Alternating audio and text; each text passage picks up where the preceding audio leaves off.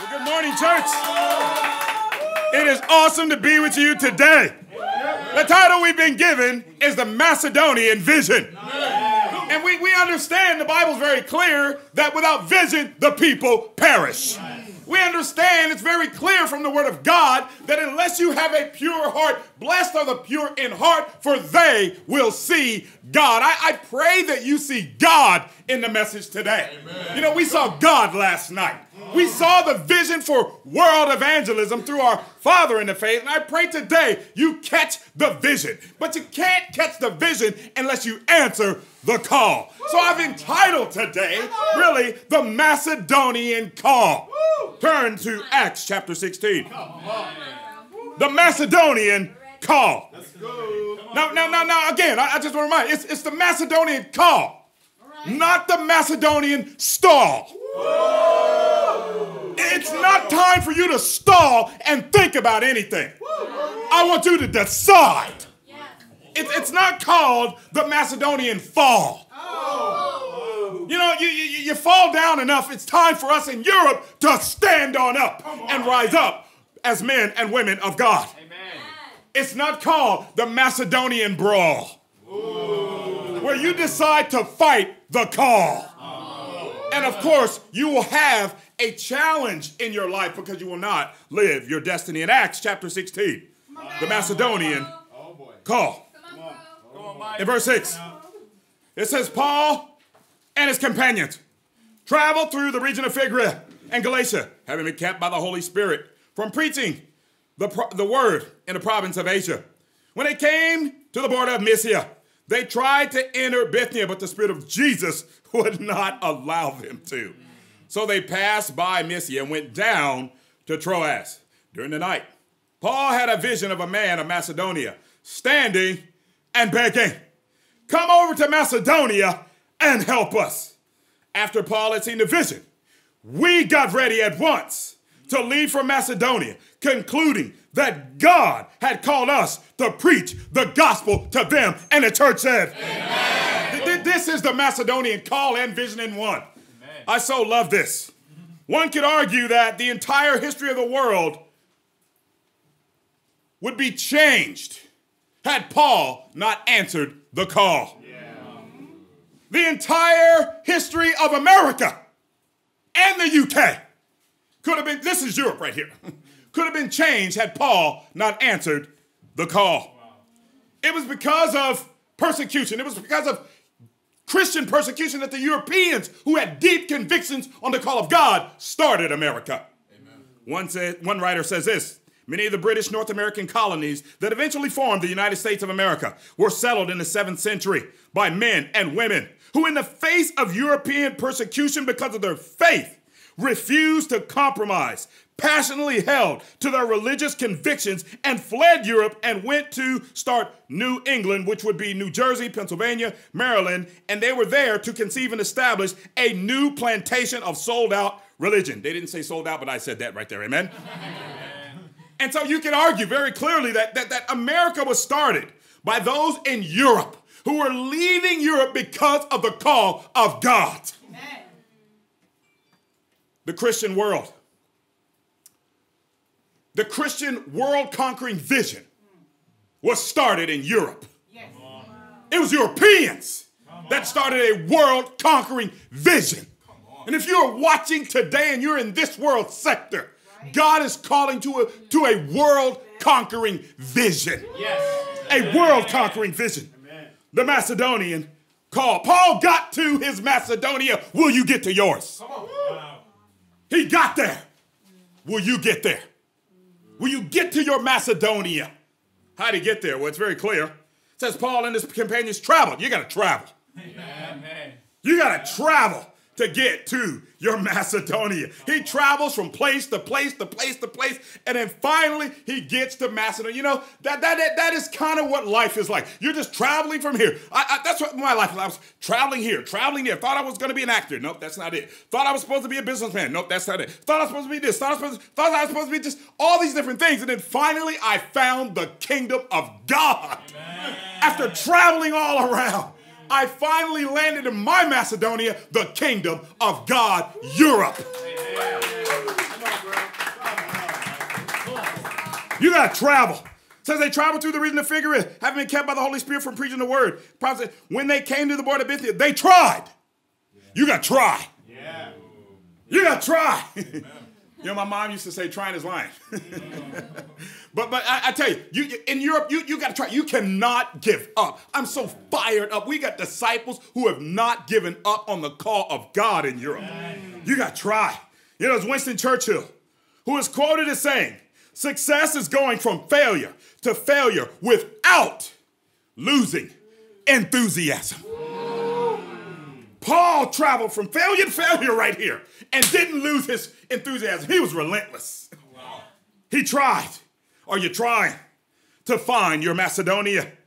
And then, of course, I love it. It says, during the night, the man of Macedonia, come help us. Oh, no. In verse 7, it says, when they came to the border of Bithynia, they tried to enter Bithynia, but the Spirit of Jesus would not allow them, so they passed by Macedonia.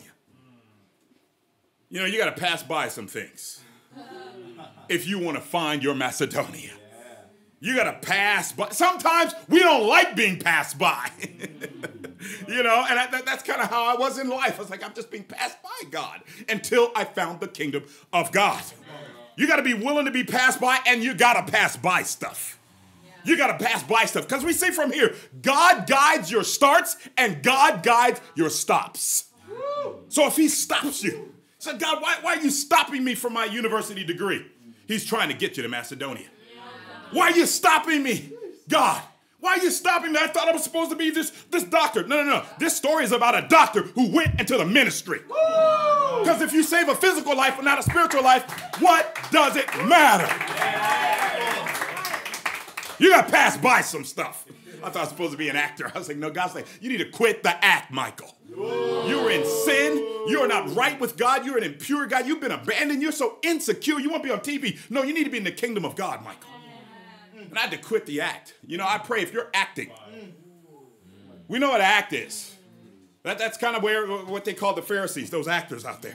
I'm so glad we don't have any actors in the kingdom of God. And then what's he say right here? He says, we got ready.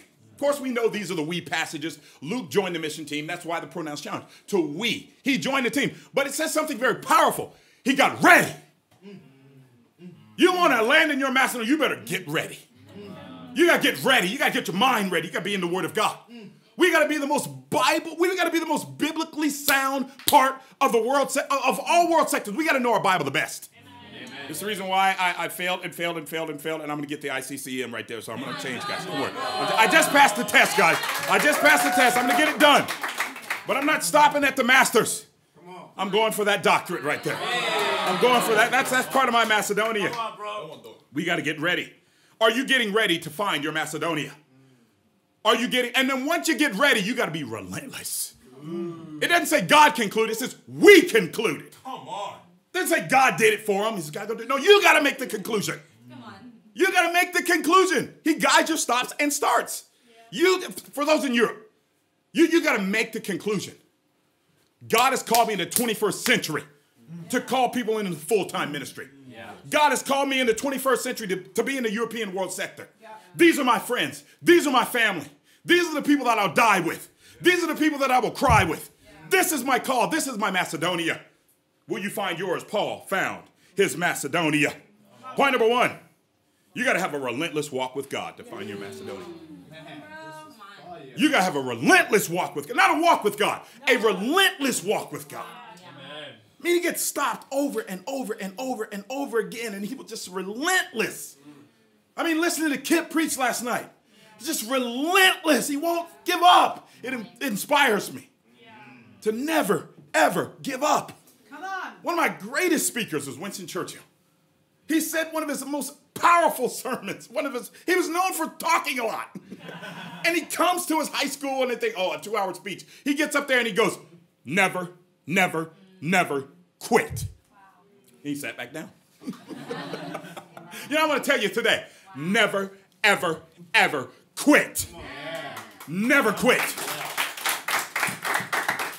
Acts chapter 15, a relentless walk with God. Acts chapter 15. We know that he's had the Jerusalem council. He's gone up there and argued with everybody about circumcision. And then God does something quite interesting. In chapter 15, in verse 36, it says sometime later, this is Paul's second missionary journey. It's about 50 AD. Okay, so it's about 3 years before some things happened earlier. And it says sometime later, Paul said to Barnabas, let's go back and visit the brothers in all the towns where we preach the word of the Lord and see how they are doing. Barnabas wanted to take John, so he also called Mark with him. But Paul didn't think it wise to take him because he had deserted them in Pamphylia, had not continued with them in the work. Wow. They had such a sharp disagreement, they parted company. Barnabas took Mark and sailed for Cyprus. Of course, Barnabas was from Cyprus, so he goes back home. Mark was his cousin, so he takes his cousin, he goes back home. Sailed for Cyprus, but Paul chose Silas, another commended prophet. You can read about him in chapter 15. I don't have enough time. Got to let my wife come up and preach in a few minutes. But he was a cranking dude. So Paul chose cranking guys who were relentless. He chose Silas right there because of his relentless walk with God. He chose Silas, and then he gets Silas, and they left commended by the brothers to the grace of the Lord. He went through Cilicia, strengthening the churches. The word strengthening is the Greek word. You can look it up, and I don't have time. But the Greek word is where we get the English word steroids. Steroids. Central leadership puts the church on steroids. Wow. It just we are one relentless family. We will overcome the chains of racism. Right. COVID-19, we can't be stopped. When we have a central God we're worshiping, we got a leader who's willing to die for the cause, and we have disciples with relentless walks with God. Yes. On steroids. Wow. Wow. The Roman military was known for military inspections. Of course, the American military and the British military is known for inspections. A few things that the military sergeant would inspect of the soldier. The first thing would be whether they had an ID card. Do you know who you are? Whether they had earplugs to cancel out all the garbage. Whether they had on their body armor. Whether they had their first aid pouch, their prayer life. Whether they had their weapon and they understood the pistol grip. Whether they had their shot records to highlight all those casualties and remind them of who they were. Whether they knew who their squad leader, their platoon sergeant, and their first sergeant was, and most importantly, whether they had their mission brief. What are you called to do? Paul had to go back and strengthen, because you got to inspect what you expect. That's why he went back. He had to inspect what he expected. He had to do some dare we say, some follow-up. Yeah. He had to do some follow-up. You know, earlier they got divine assistance sent on by the Holy Spirit. Now, later on, Paul gets divine resistance. He's like, okay, we're going to stop you right here. But what's interesting here is, you know, these commentators, they kill me. Barnabas, they're just two different mission teams. No, it's very clear who was commended. Barnabas pretty much disappears from Scripture after this. You don't hear about him very much. In fact, you don't hear about him really. I think maybe 1 Corinthians 1 mention, right? He says, well, Mark joined. Yeah, Mark joined 10 years later.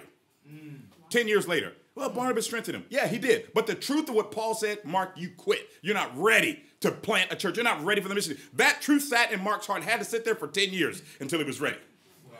So it wasn't just Barnabas' encouragement. Paul's relentless walk with God said, you got to have a walk with God. You're going to walk with me, brother. And that truth sat in his heart for a long time. And then he finally, it took 10 years for John Mark to get that pride out of there. Wow. So he could have a relentless walk with God and walk with a man of God who was relentless. Are you with me here, church? Yeah. Barnabas tanks on him. Paul kept going because of his relentless walk with God. His relentless walk with God. A good friend.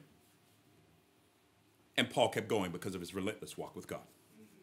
You got to remember that Paul wrote to Galatians before the Jerusalem Council in Acts chapter 15. The church in Galatia was there before this moment. And we know what happened in Galatians chapter 2. In Galatians 2, verse 3 through 5, Peter got led astray and Barnabas got led astray. Yeah. They stopped being relentless. And it was Paul the apostle who approached them and said, hey guys, don't you back off. Come on. Don't you back off from total commitment. Come on. So Paul probably saw some things in Barnabas' heart way back then before he got to this point. So, bro, you don't have a relentless walk with God. You're focused a little bit too much on relationship. I'm focused on the mission that God has called us to change the world. Amen. You know, you can change the mission team, but you can never change the dream.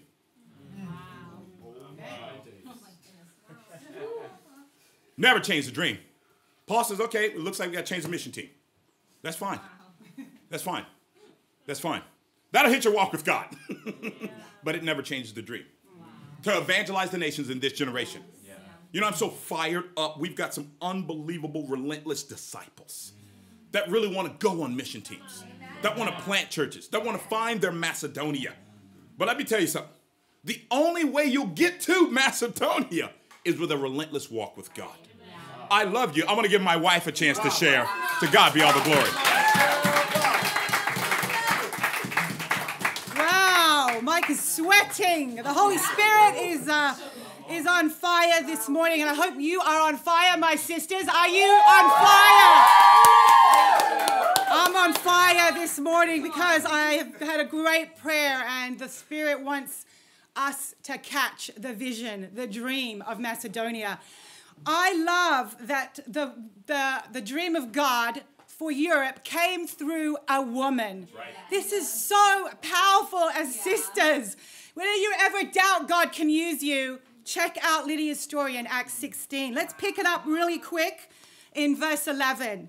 From Troas, this is Paul and Luke, we put out to sea and sailed straight from Samothrace, and the next day we went to Neapolis. From there we traveled to Philippi, a Roman colony and the leading city of that district of Macedonia, and we stayed there several days.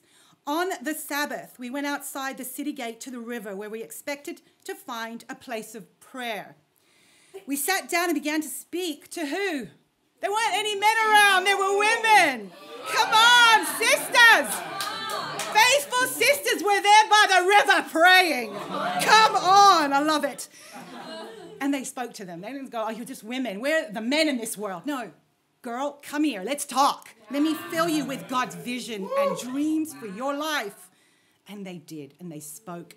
One of them listening was a woman from the city of Thyatira named Lydia.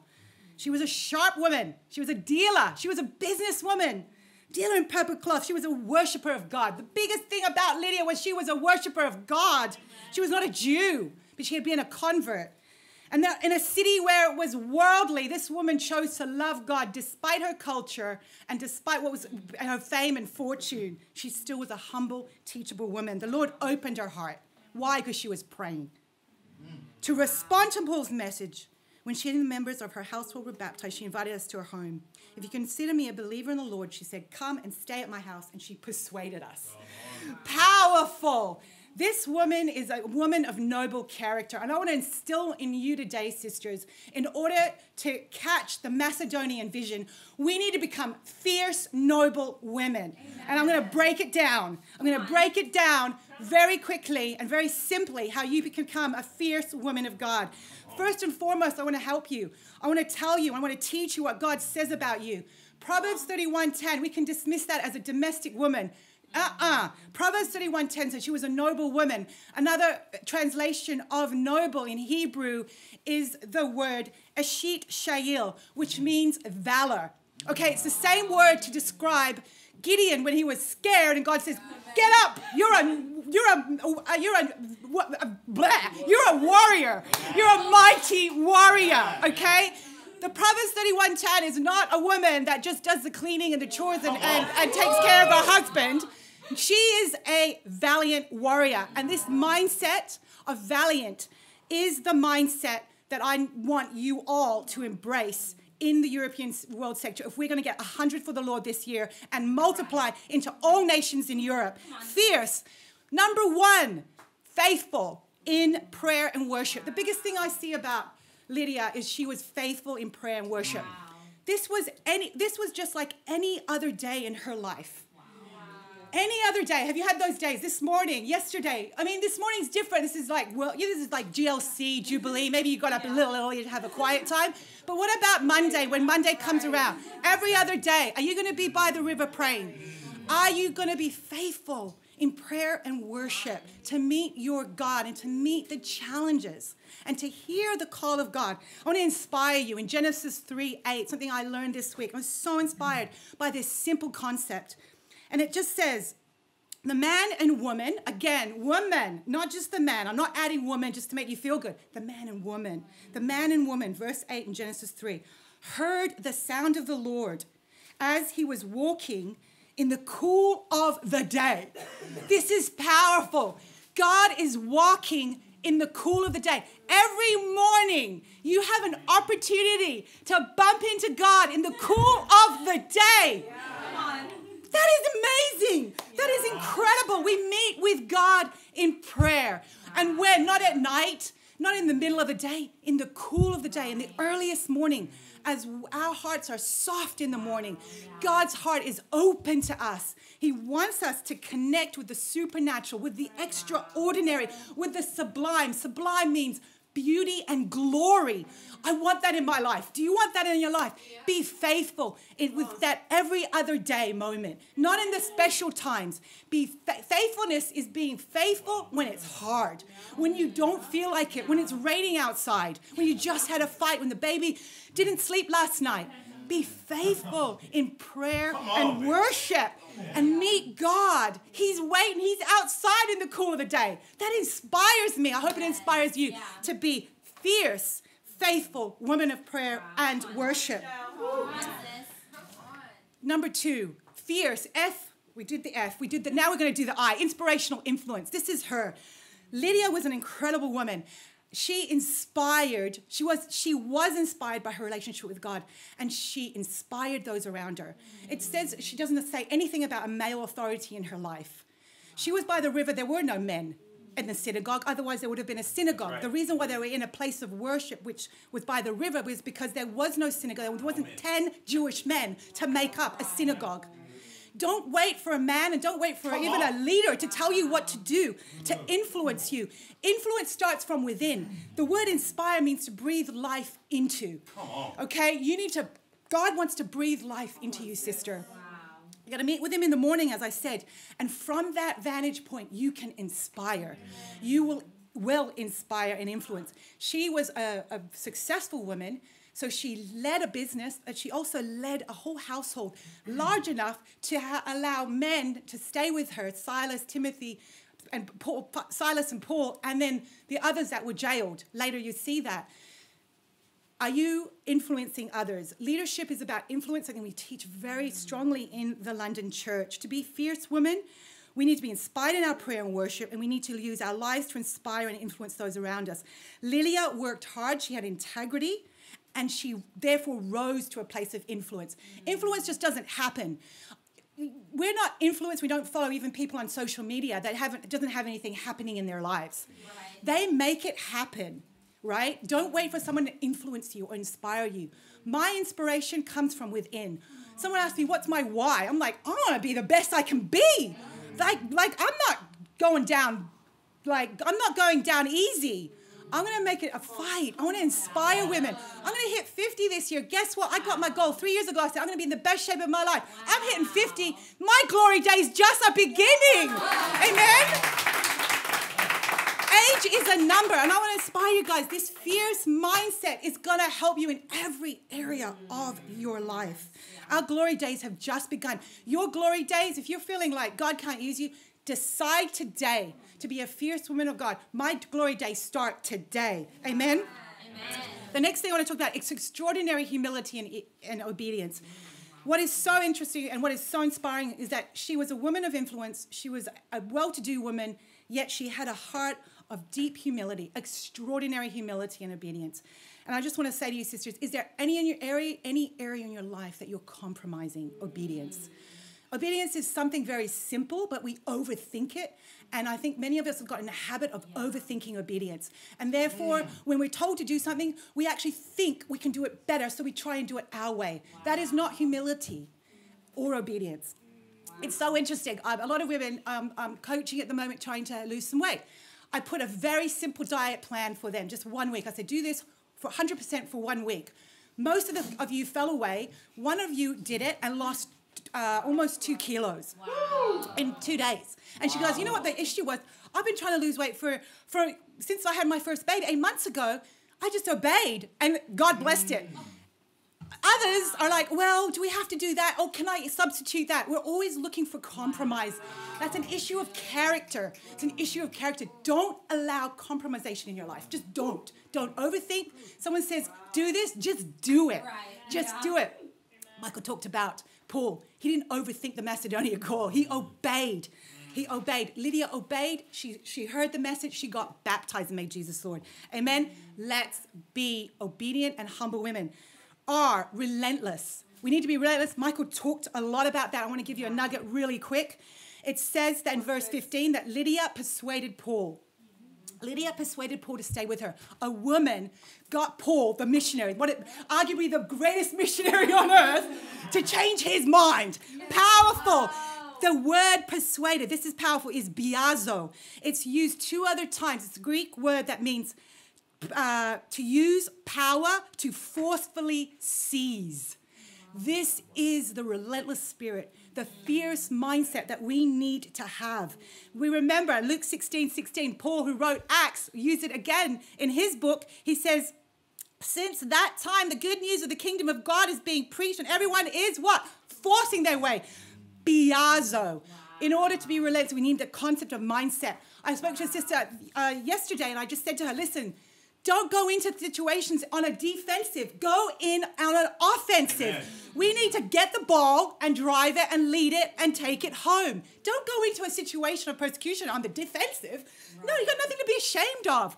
Be on the offensive. And that comes by being intense, by being relentless and adopting. And this is not a negative word, sisters. You can have it and still be extremely feminine and awesome.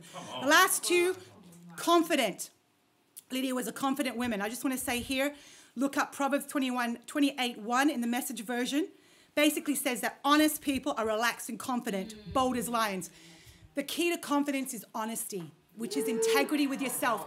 Look in the mirror, see where you fall short, get open, get help, move on. There's grace. Stand in the grace. That's your confidence, sister.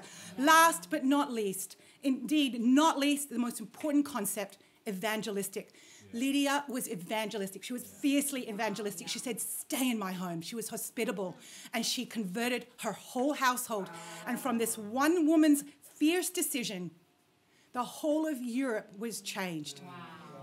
Sisters, if this doesn't inspire you today that God wants to use your one life, your one decision to be fierce, to be relentless, to be faithful, to be inspirational, to be exceptionally humble and obedient, to be confident, I don't know what's going to inspire you. Let's hold each other's arms up and let's evangelize Europe in our generation. I love you very much.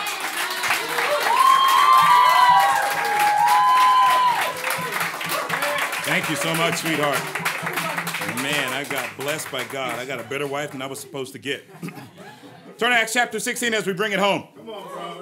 Relentless focus on raising up leaders. You got to have intensity about you. You got to be an intense person if you're going to raise up the leaders that are going to change the world.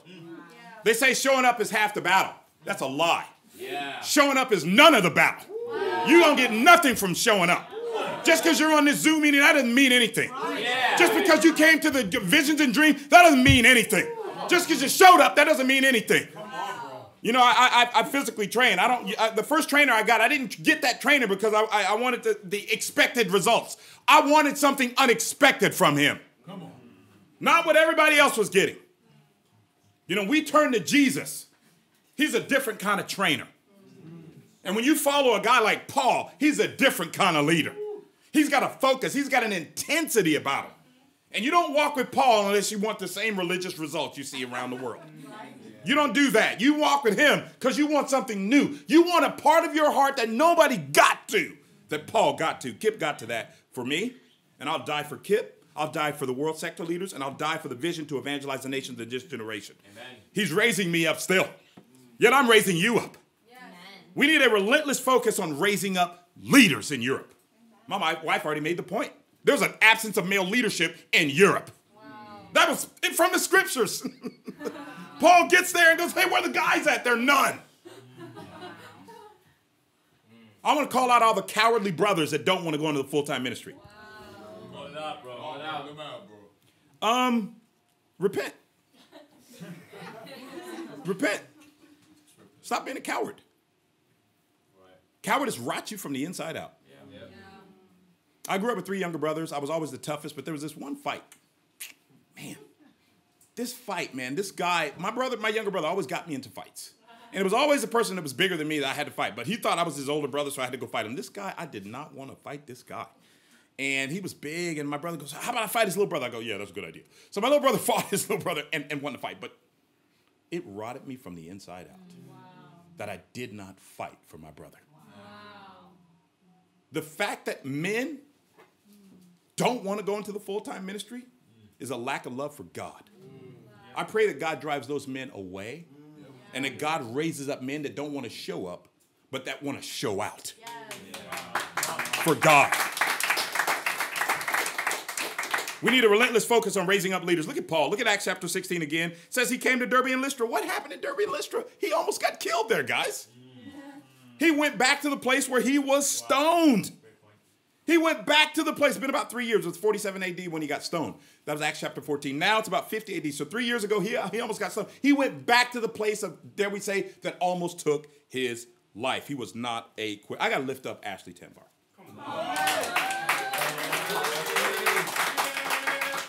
See, before you get to Macedonia, you may have to go to Lystra and Derbe.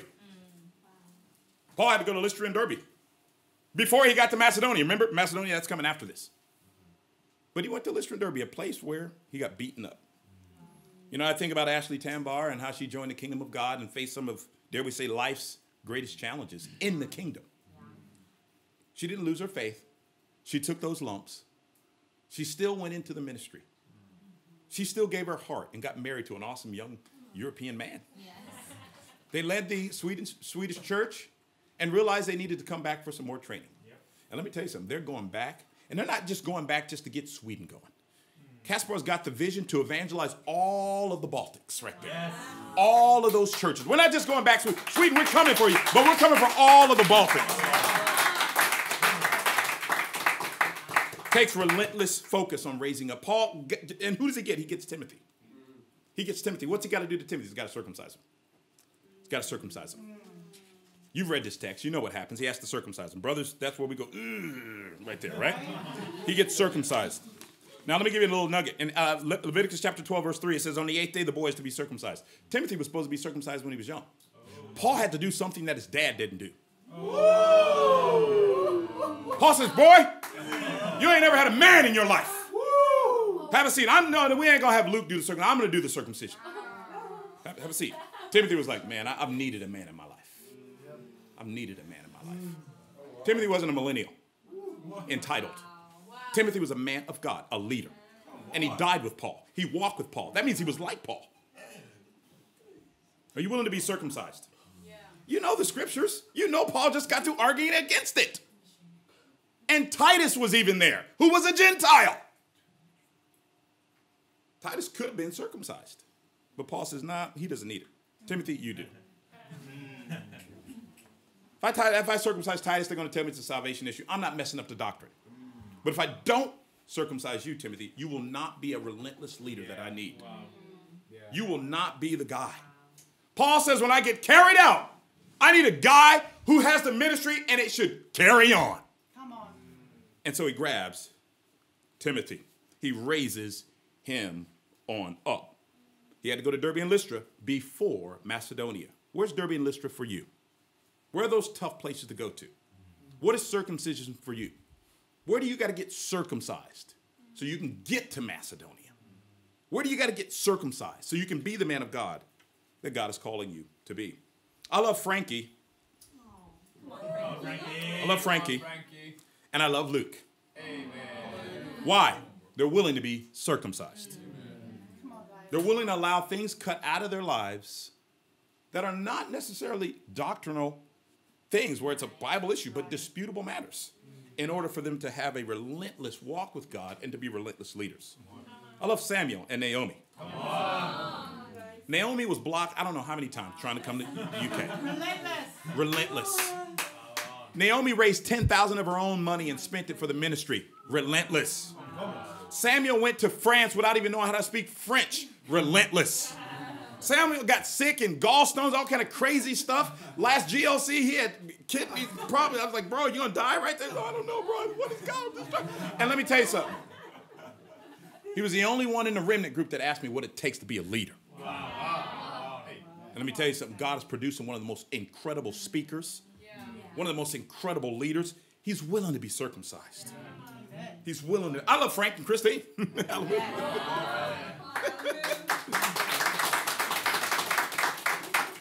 Who's Paul in your life? You say, I don't have a Paul. You may not be Timothy. You may not be Timothy. That could be the issue. Say, I don't have a Timothy. You may not be Paul. That may be the issue. You may not be Paul. Let's bring it home for a few points here. Very simple. I love Timothy's mom. I love Timothy's mom. She lets Timothy go on the mission field. She gives up her son. That's powerful. She gives up. He's the only man in the house. Well, the dad's there, but he's not hard line. Remember, he probably opposed Timothy getting circumcised because Timothy wasn't circumcised. Right? And so she gives up the only man that wanted to do great things for God. She sacrificed her son. Timothy's mom is an example. I'm so fired up that we've had some incredible mothers come into the kingdom of God. I'll never forget Mama Sue coming to oppose Sean the Baptist being baptized. And then, of course, Sean gets baptized and Mama Sue gets baptized. I'm so fired up that our brother Trey got baptized. But I'm more fired up that his mother will be baptized. You know, I am so fired up about when Giles, his mother, got baptized. She left the kingdom. She fell away. But guess what? She just got restored. She's a mom. She came into the kingdom. You know, my brother Raul, one of my best friends, had a relentless pursuit of his dad. He baptized his dad. And just yesterday, his dad passed away. But he had a relentless pursuit. A relentless pursuit. Not only of God, but of raising up leaders. And his dad's in heaven. And of course, I talked to Abhishek yesterday, and his mother, in the next couple of days, she will be baptized. Paul meets Timothy, a man called honored by God. That's what Timothy means, honored by God. He was honored not only in the fact that he met Paul, but that he died with Paul. It's very simple here in Europe. We need leadership. We need men and women that want to go into full-time ministry. I had a great talk with my wife. She said, well, what about everybody else? I said, well, you know, everybody else is going to get a lot of good sermons on a Sunday. This is the globe. This is the moment for those who want to go into the full-time ministry. The full-time ministry, who want to get. Now, let me tell you something. If you're a disciple, you're already in the full-time ministry. You don't get paid by the church. Your job pays you. You're already in the full-time ministry. But I'm talking about those that want to be raised on up, to be remembered to those who died with their hand frozen to the sword. Brothers and sisters, we need leaders. We need a plethora of campus students that want to go to Poland, that want to go to Italy, that want to go to Germany, that want to go to Portugal, that want to go to Ireland, that want to go to Scotland, that want to go to all the European nations. You got to be relentless. You got to be intense. You got to be focused. Paul was focused. He overcame every obstacle there could be. You know, those Jews said, hey, there's three things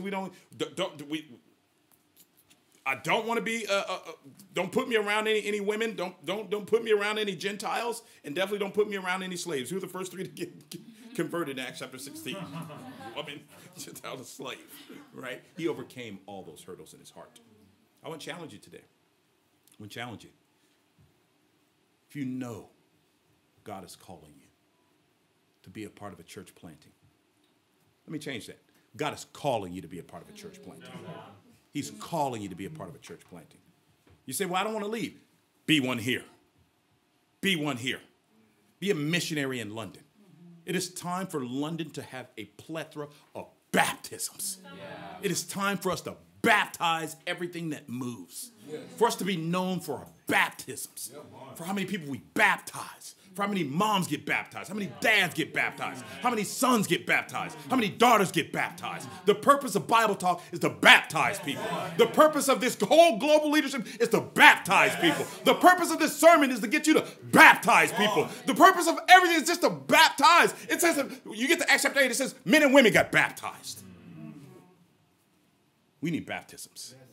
So we need people that are willing to go into the full-time ministry. If you're in the full-time ministry, it's time for you to be Paul. It's time for you to be relentless. It's time for you to grab those individuals in your life, raise them on up. So that it can be said in our day, the world was won. All of Europe was evangelized in our generation. I love you, and to God be all the glory.